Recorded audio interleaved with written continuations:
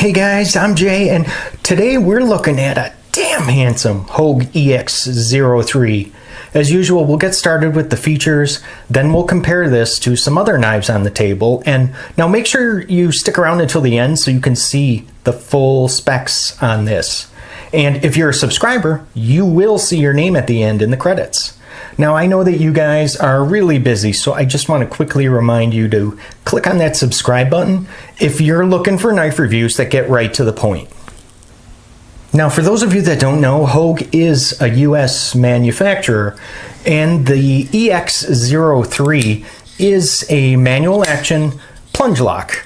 And that lock is not at all ambidextrous, even though it looks like it. This button is really, this is just a platform for your finger, and there is a safety on the other side as well. However, that safety only locks the blade in the open position. It does not prevent it from opening up in your pocket. Now, the blade is riding on bronze washers. Deployment is accomplished with either the thumb studs, or you can just push down that plunge lock, kind of like how the Benchmade axis lock, same kind of deal.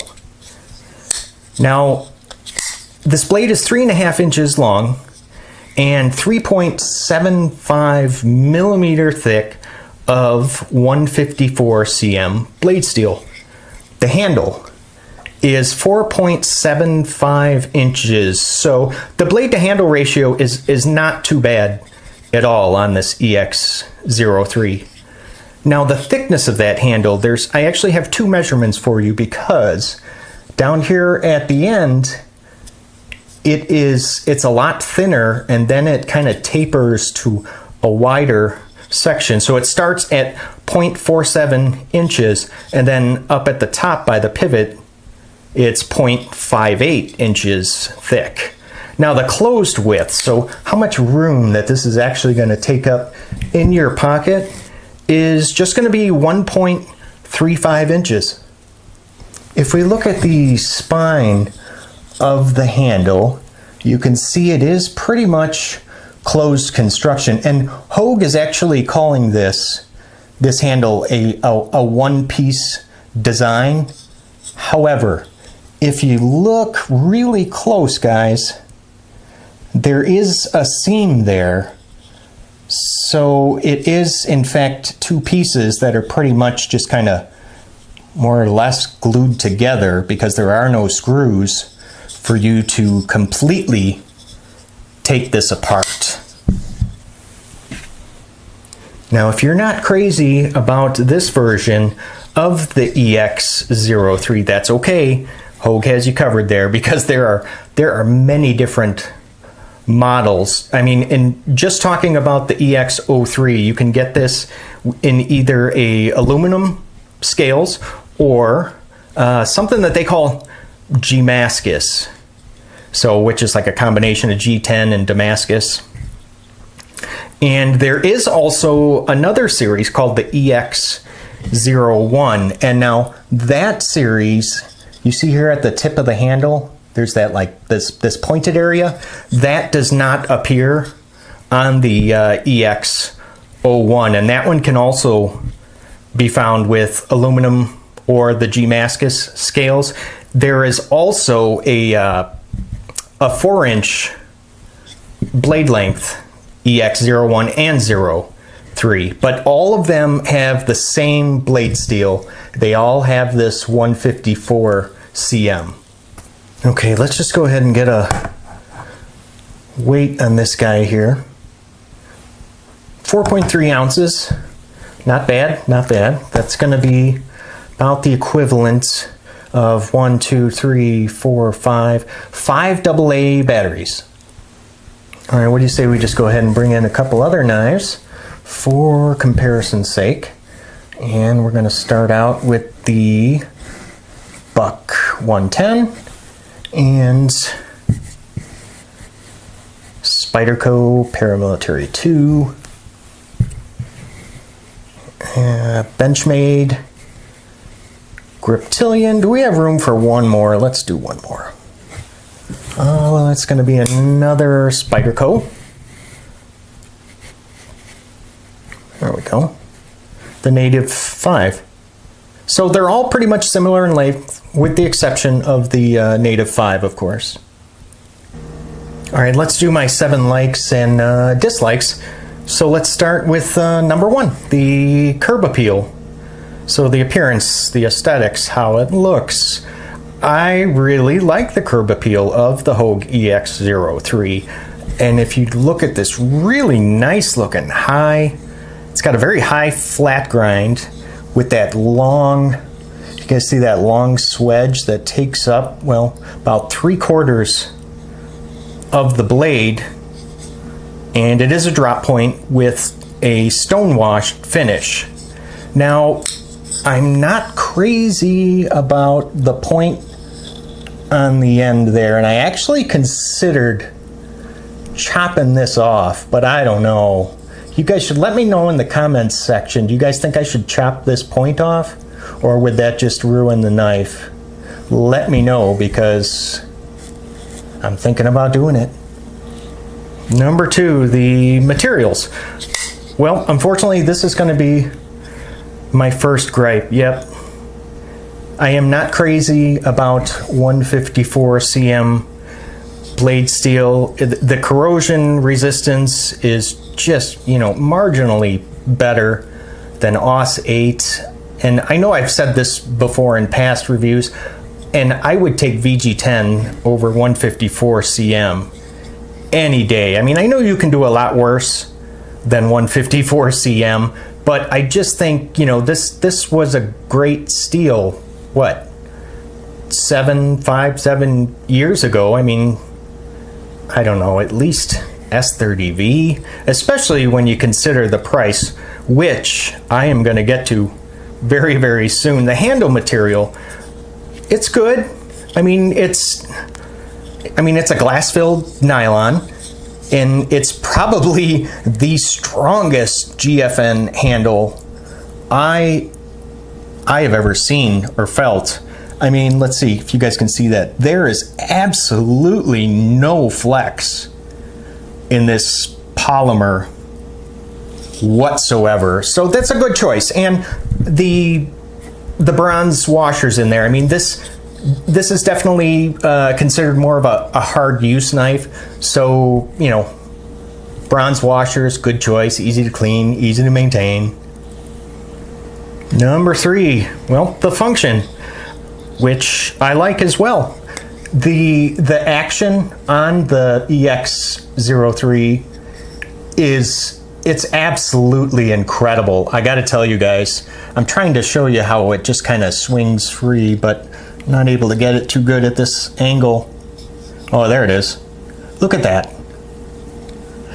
I mean, the action on this thing is, it's one of the best that I have ever handled.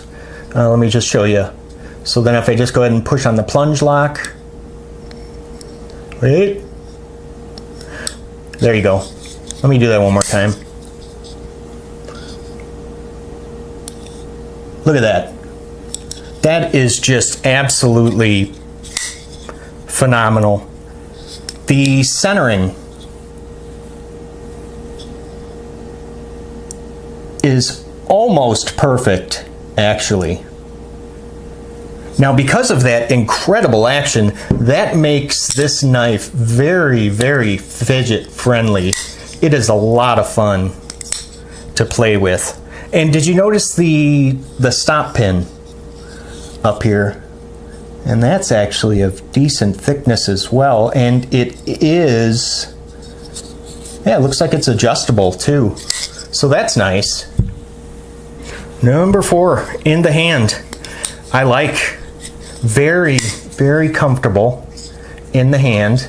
You can see I have medium-sized hands, so I can fit all of my fingers on there. I mean, this polymer material really does provide some fantastic traction. And if you look at here on the show side,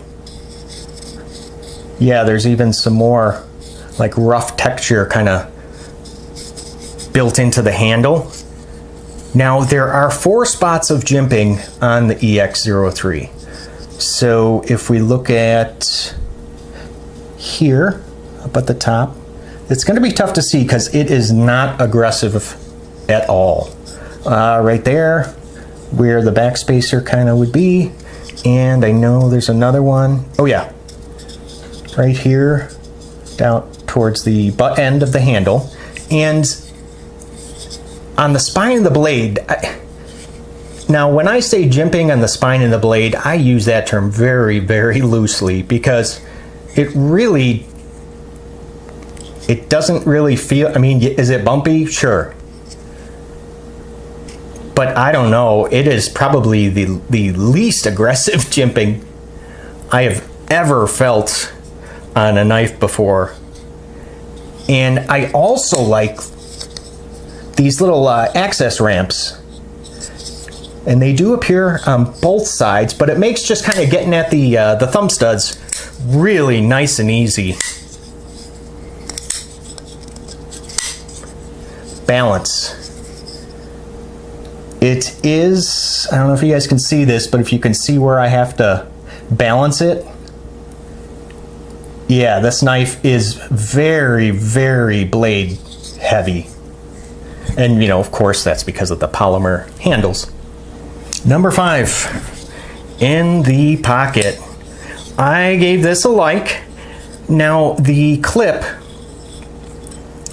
is either tip up or tip down, but that's just righties only. And of course, the clip on here is not the stock clip that comes with it.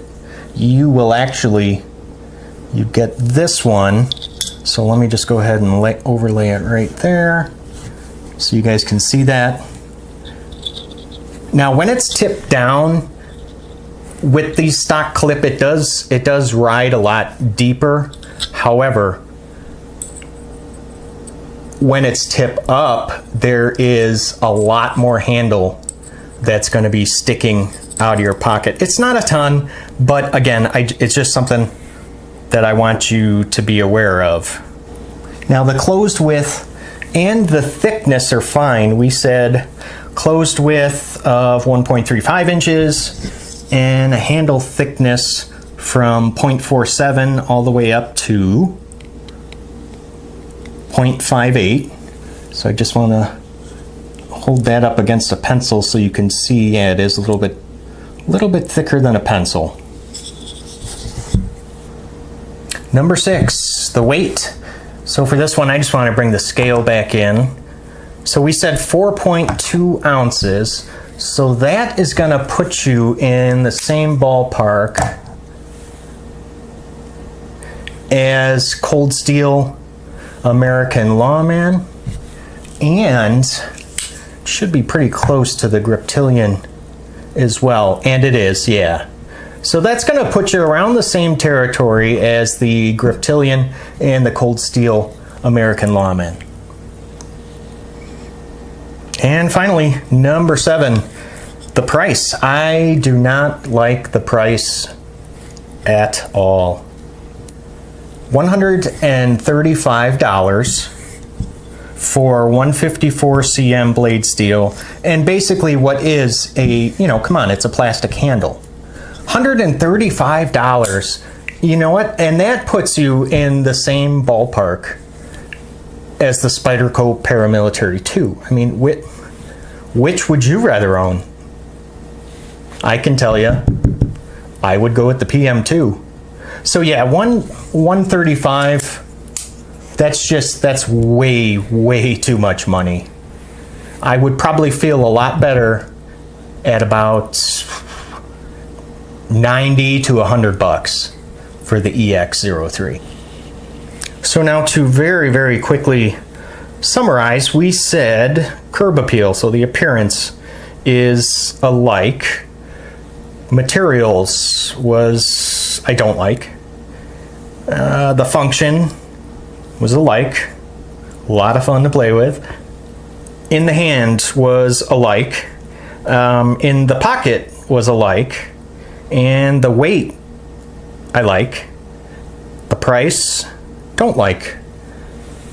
What does that give us? So those of you keeping score at home, that's about 5-2. So, you know what? It is a fun knife. I will say that. This thing is a blast.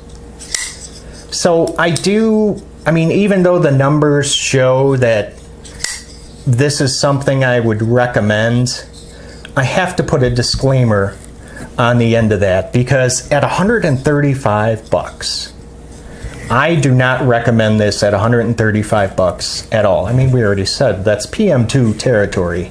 I mean, that's just what,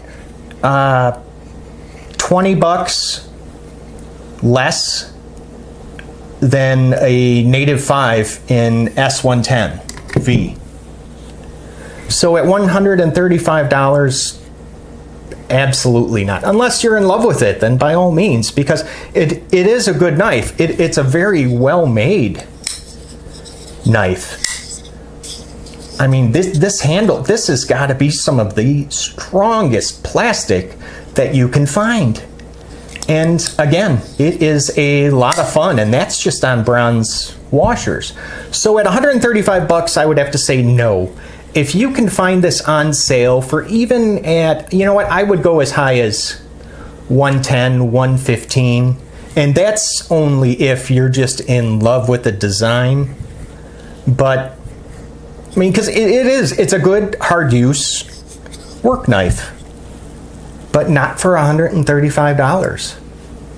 Now, for those of you lefties out there like myself, I want to also warn you that this is not the best knife for left-handed individuals,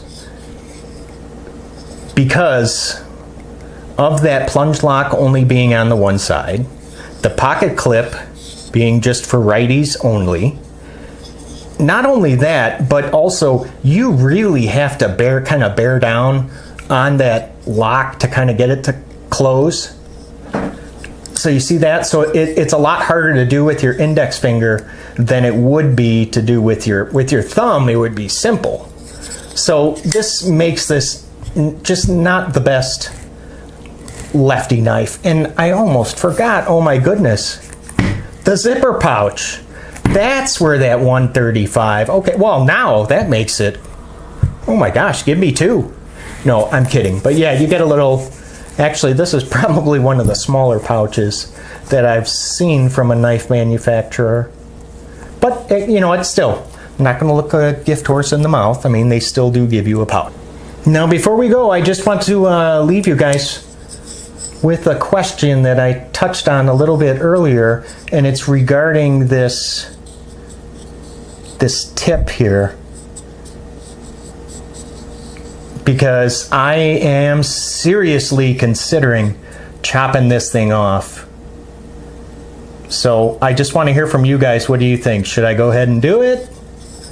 Should I go ahead and file it down, or should I not mess, or, you know, don't mess with it, Jay, you're going to jack it up? That's probably, I should probably listen to that advice. But yeah, let me know in the comment section below. Should I chop this this pointy thing off? Let me know what you think. Now, if this video about the Hogue EX03 answered most of your questions, hey, why not just go ahead and just leave a like, would you? Now, don't go anywhere, because I'm going to show you the full specs here in just a second, but I want to thank you guys for stopping by and letting me talk knives with you, and I will see you at the next video. You guys take care, okay?